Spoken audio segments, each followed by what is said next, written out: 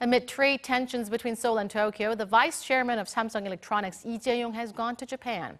Although the firm is tight-lipped about the details, Japanese news outlets are hinting about what Lee might be up to. Our Ko Roon-hee reports. Japan's Nihon Keizai Shimbun reported on Monday that Lee Jae-yong, the vice-chairman of Samsung Electronics, expected to request Japanese executives to ship high-tech materials not from Japan, but from factories overseas to avoid trade restrictions. Lee arrived in Japan on Sunday, and his trip comes after Tokyo's new export restrictions against Seoul on high-tech materials used for making chips and displays took effect last week. The Japanese newspaper said that Vice Chairman Lee's expected move is to minimize a negative impact on chip production, and added that Lee is likely to discuss other possible countermeasures with business partners in Japan.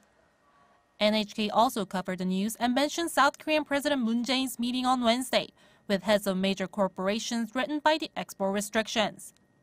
Although Lee was expected to attend the meeting as well, industry sources say he's likely to stay longer in Japan, possibly until late this week. Citing sources familiar with the matter, All Nippon News Network reported Tuesday that Lee is planning to meet with executives from Japanese banks as well. Samsung Electronics did not provide the details of Lee's trip, and South Korean news outlets are reporting that everything is top secret, considering that firms are caught in the middle of diplomatic issue between Seoul and Tokyo. Analysts say Lee's quick move reflects how the restrictions will hurt Korean firms in the long run, citing Korea's dependence on chip material imports from Japan.